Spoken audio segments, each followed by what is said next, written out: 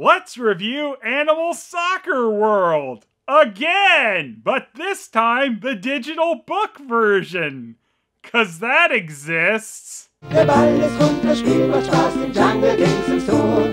Und wir alle singen, White Dogs War! Yes, for some reason in 2017, some of the Dingo Pictures movies got a digital book adaptation by the company Edutain for Kids.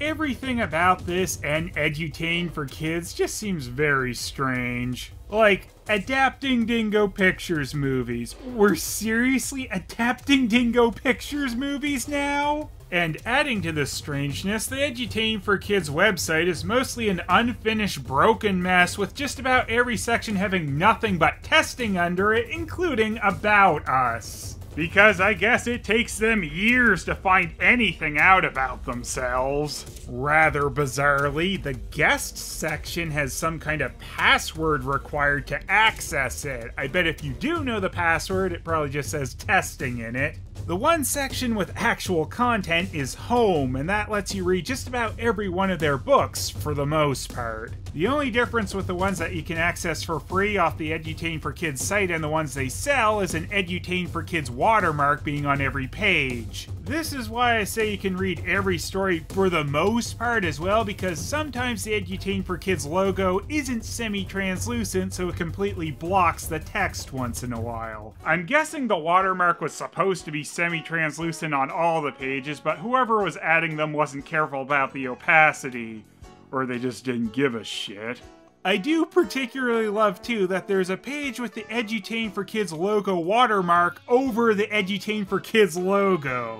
Now, according to the Dingo Pictures wiki, which I love that a Dingo Pictures wiki exists now, at least one of the founders of Edutain for Kids, Michael Duke Goldschmidt Sondergaard, was involved with one of the many Dingo Pictures distribution companies, Kids Only, where he was the CEO. Now, whether or not they actually worked out a deal with Dingo Pictures properly to make these book adaptations of some of their movies, who knows? Earlier on, the Edutain for Kids site would show artwork from some of the Dingo Pictures home video releases, including stuff they didn't adapt into books like Lion and the King and Waboo. But of course, clicking these didn't actually take you to anything. All that was displayed was the Hello World WordPress placeholder text. By the way, Edutain for Kids totally has a Redbubble store where you can get a mug with the Bremen Town Musicians or a shower curtain with King Magod and Robin. I know a lot of you have been looking for that.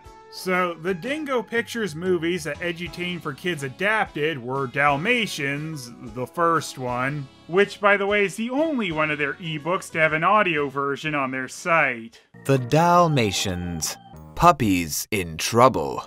Crumb was a playful and devoted father, and Dot was a caring and endearing mother. She formed a big smile on her face while picturing Crumb all alone. Oh, Crumb. At the dog food factory, Timmy and Toby were busy sticking labels on dog food cans, but if they stopped working, they would get some harsh beating from Pollux. It seems your last beating up was not enough for you, eh? Please don't. They also adapted Anastasia, where they decided, hey, let's try to cash in on Frozen as well by making Anastasia look like Elsa.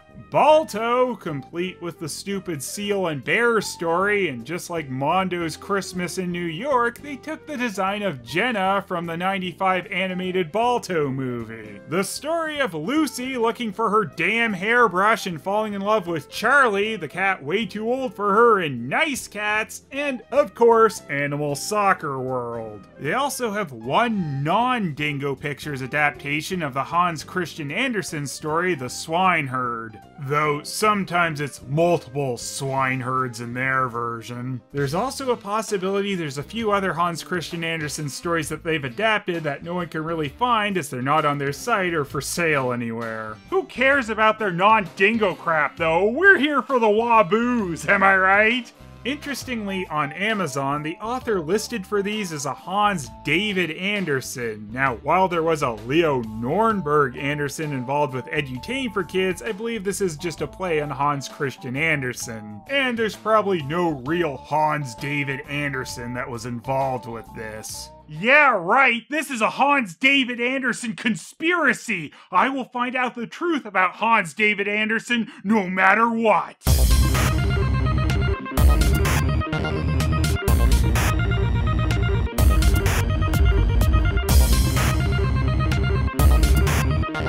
Yeah, I didn't really find anything new within the first few results on Google. I give up.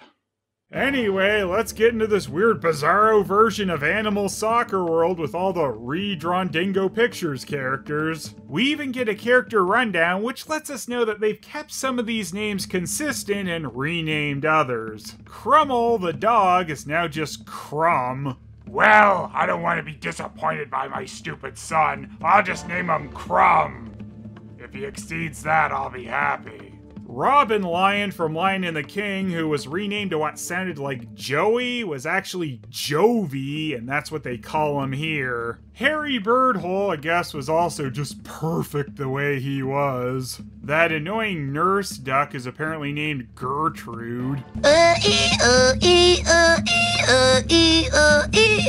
Evil Dog from Dalmatians with the Puppy Labor Factory, I guess, is one of those same dogs, as they were called Castor and Pollux. Which, by the way, was a sweet Greek mythology reference, and in the original stories, Castor and Pollux totally loved making kids label dog food. Who knows why Dingo does things? Diamond's Panther is still named Jack Off like he was, and apparently this lazily named boss dog Boss from Dalmatians is still Boss. I'm the boss. Boss. Butcher Dog, I guess, really pigged out literally and turned into Jamie Janice? Oh, wait, no, there's also Butcher the Bulldog as well. I guess there's just double butchers. Gonna guess they just messed up the pig's name there. Which butcher will butcher who first? Yeah, well, that's not a surprise. King Magod is just Jungle King, and Waboo is named Dingo? Dingo? Who dares call the great Waboo Dingo? I'm a raccoon who bounces around like a kangaroo, you idiots! You had my name on your site at one point! Educating for kids is so stupid! Did they just rename Waboo Dingo because he's the Dingo Pictures mascot? If you haven't already scrubbed your brain of the movie, they also confusingly named a non-dingo Dingo, but it was one of those weird gophers. It is Dingo! The Dalmatian is still called Sasha, and the S&M ducks are called the Hula Geese. They're just hooligans, not S&M ducks! Uncle Albert is still here with the referee! Glad we know that name now. Also, Brementown musicians? Yeah, that's too much. You guys are just the band. And don't forget cheerleaders! On a hot summer day, Crumb, a cocker spaniel with shiny brown fur, oh, that's just grease. He had just passed by a yellow house when he saw a familiar face smiling back at him. Hey, Jovi, what are you doing today? Crumb greeted Jovi, the lion cub. Hi, Crumb. I'm not really sure, said Jovi, yawning. Want to visit some friends? Sure! Glad they didn't alter the boring opening at all. Wouldn't want to entertain anyone too much. They passed by a band of musicians. It's super important to note this because no, it's not.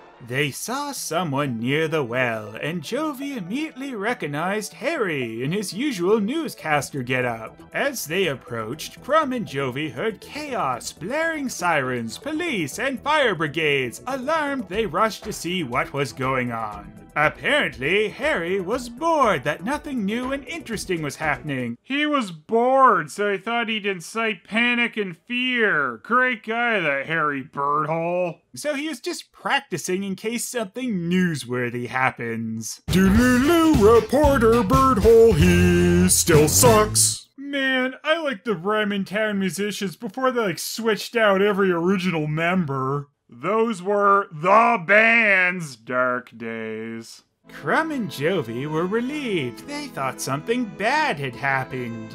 It has. Suddenly, Nurse Gertrude the duck appeared. Everybody was intrigued, including the birds who aren't real characters in this story, so they followed her. What seemed to be the problem? Loud roars and growls were heard as Castor, the Doberman, and Jacko, the Black Panther, punched and bit each other repeatedly. This is the greatest fight that I, Dingo, have ever seen. You're not Dingo, damn it! The fight had apparently happened because of the memory of a ball, and the fight suddenly stops because of nothing, and I guess Castor is suddenly happy as shit. Now prepare to be stunned by the art change on the next page. Wow, look at that! They raised their arms and smiled more. Wild Dog, Jungle King. Can't we just fix a match between the two of you to settle this once and for all? Suggested Crumb, raising his voice a bit to be heard by everyone in the crowd. That got everybody's attention, especially Castor and Jacko. A competition to determine who the best kicker is? That could work. Everybody was so excited they started discussing how this could work. Playing ball with a ball is a really revolutionary idea. Castor would be the captain of the Wild Dogs, and Jovi would be the captain of the Jungle Kings. I think they mean Jacko there. I don't think the little lion cub is supposed to be captain of the team. They needed to finalize their team soon and practice. In 2 weeks, the championship would commence. So a dog and panther randomly fight, some kid shows up and says, hey, you two should play ball, and then suddenly there's a championship on the line? The two friends figured they probably wouldn't be on the same team since the Wild Dogs preferred, well, dogs. Wow, this is really tackling some deep issues. They both agreed it was just a game and their friendship would remain the same. It would continue to be based on boredom. While Harry's helping to move along global warming with the most pointless flyer printing ever, we find out that Cat on Boots lost his boots, but hey, at least the dumb pelican does look a bit better in the book. Harry promptly flew out to distribute the leaflets. He left them everywhere for all to see. He promised to help pick up the leaflets and clear up afterwards. You know what would be easier then, Pelly? Just handing them to people instead of just throwing them at them and littering all over the place. This promotion is so stupid. Almost everybody wanted to be a part of it. Not me! Oh, nice. This dog brought his A-game poops. Crumb was sure he was going to be in it, but when Castor said he was too small and too young, he was really devastated. He reasoned that Jovi would definitely be allowed to play on the other team, but Boss, the Great Dane, and Castor's right hand argued that Jovi's dad was the top lion, so their situations were very different. You see, they love their kids over on that stupid team, and we don't. Crumb handled this with dignity. He said, screw you guys, and went home. Castor then thought something that he would never dare say out loud. Double question mark. The team's first practice was not going so well. They even forgot to choose their goalkeeper. Boss suggested Butcher, a mighty bulldog. Since Castor needed everyone to practice, he asked Crumb to go ask Butcher. How? Crumb had already left. Crumb was upset, but he couldn't do anything but follow his order. Or else what? What are they gonna do to him? You know what? I'll tell them I'll only play if you play. But they didn't know that the Jungle Kings had the real king of the jungle ready for their team, Butcher the Pig! Who said he'd only play if Waboo did, because Waboo's cool. He didn't care if Jovi was allowed to play. In the middle of the jungle, that really doesn't look like the middle of the jungle there. Jovi's father, the Animal King, even offered to train them. But later, I guess, since he couldn't even be bothered to appear on this page. much. In fact, King Magog only actually appears on one page of this entire story. But hey, just like a lion, the Jungle Kings have some other real jungle stars, like a raccoon and seal. Now, I do like that Wabu gets this little soccer uniform in this version. I mean, Dingo. Page interrupting bear! Back at the town, Fritz kept his promise to help with the preparations. He even asked Samson the bear, the local candy shop owner, to make bag of sweets. Does this bear make all his candy on demand? He also checked with the local band to see how their rehearsal was going. They did not have lyrics to the song yet. But they were thinking maybe they'd sing some Dutch words on top of some German words. Anyway,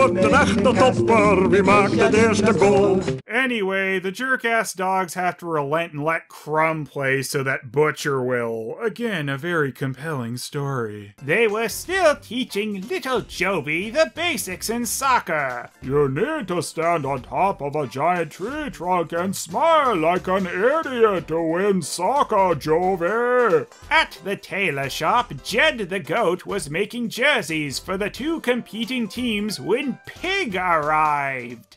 Ah, so that was the real name of Butcher the Pig. It's really Pig the Pig.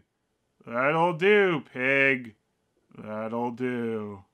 I'm glad they didn't cut the important scenes like the uniforms getting made in this book. Guess it's also lucky for Dingo the Wabu that they are making them in the colors he was already wearing. They made their uniforms to suit me. I'm the star. The big day finally arrived. As expected, the whole stadium was packed full. Yeah, filled to capacity. There's like 5 to 7 spectators. Of course, they lied on the pay-per-view broadcast of the game and said it was 50,000 and that they were all on the other side of the arena where the camera wasn't showing. So far, so good. Until a bunch of hula geese appeared. Hula geese are part of a notorious gang well known to be bullies.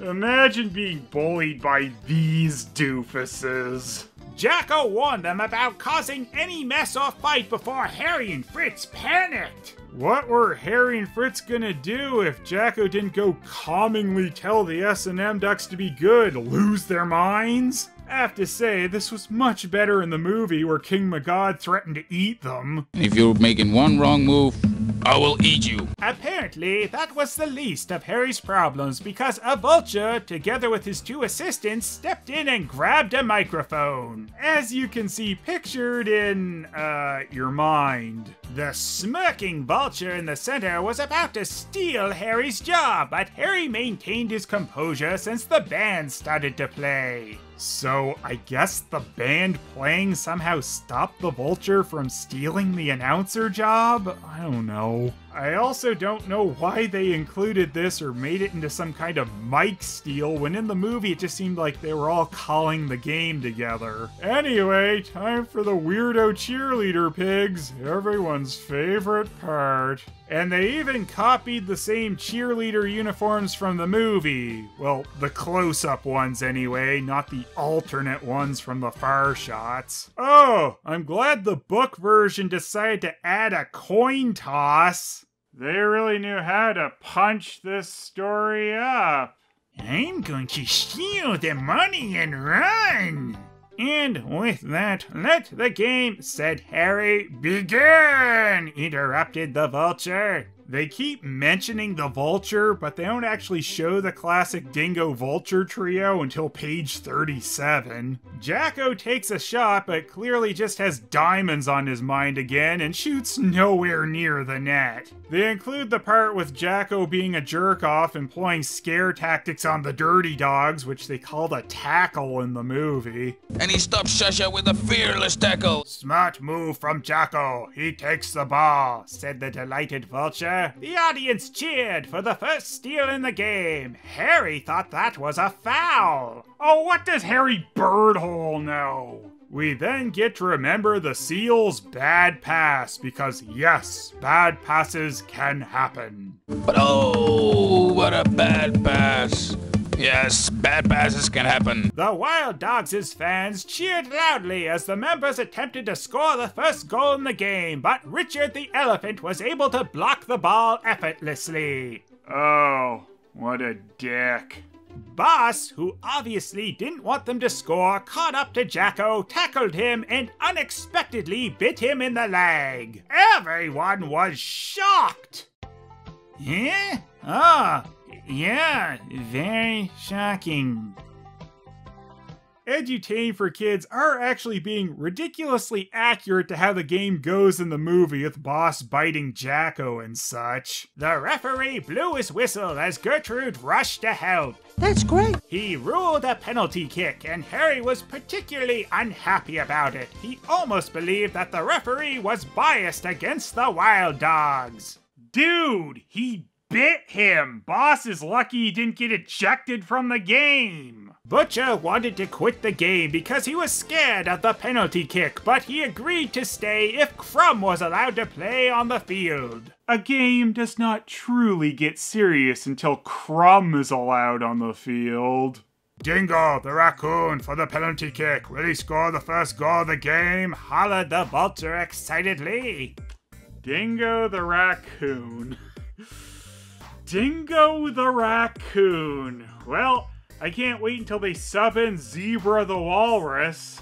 Dingo got into position and so did Butcher. Dingo kicked the ball with all his might and scored! Finally, a goal! This is a vast improvement over the damn hell movie, even if the stupids keep calling me Dingo. But Butcher never actually tried to block the ball. Instead, he just hid beside the net. It seemed that the team hadn't approved his request to let Crumb play yet. So apparently the goalie is just holding his team up to do a line change. And for some reason, the Wild Dogs would just rather essentially have an empty net than put fresh players in. The game continues and the Wild Dogs has the ball, announced Harry. Albert the crocodile was able to steal the ball, but the Wild Dogs immediately got it back. Boss passed the ball to Castor, but then Jacko, as if for revenge, pushed Castor really hard and stole the ball. Castor slumped to the ground, injured. That's not Castor there, guys. That's the dog called Boss.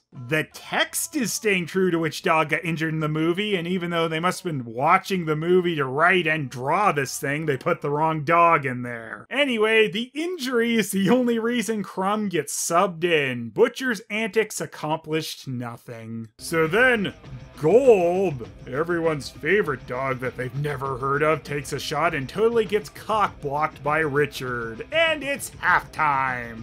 Anyway, on the next page, halftime is over. I'm glad they kept halftime in, because otherwise I'd be reading this and just wondering, where's halftime? When is halftime coming? They totally cut the part about the stupid pelican eating the ball. What a loss. Crumb was determined to show he could play well. He got the ball, but the crowd booed him when he accidentally passed it to Jovi. So, yeah, once again, Crumb proved that the other dogs were right not to put him in.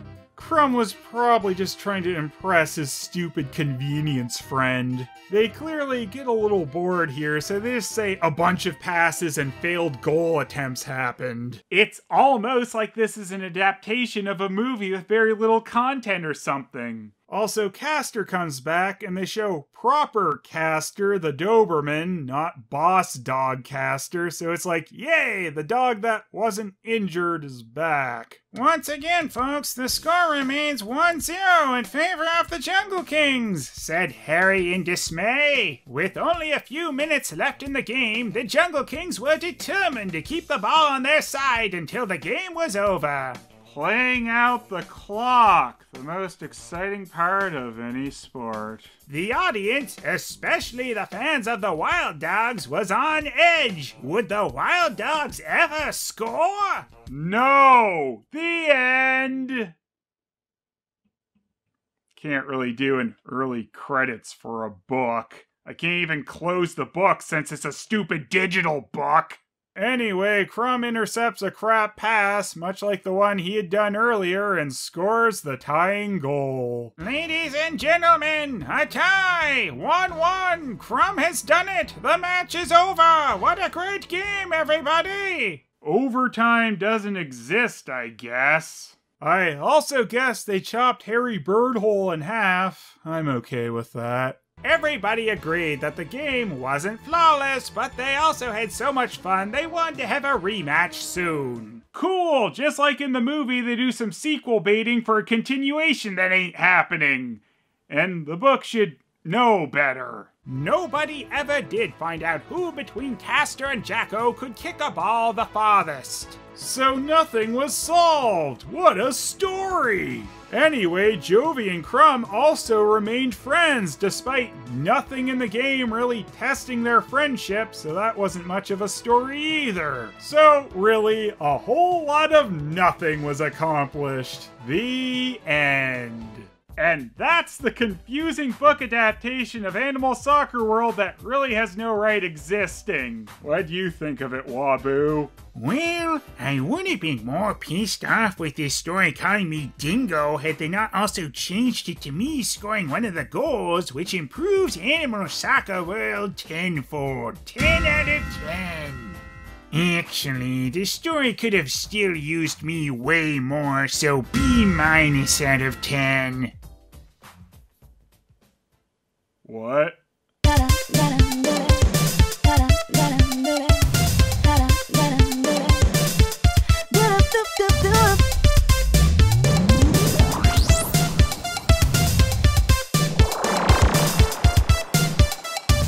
I don't like this movie, doesn't look too friendly. This bootleg is so fake, that toy is gonna break. Phelous, don't let me down, you need to be around. Grab that chocolate pizza, I even like because I want. Phelous, oh Phelous, bring on mortal comedy. Phelous, oh Phelous, an animation movie. Phelous, oh Phelous, Waboo really is so fun. Phelous, oh Phelous, what's your opinion about?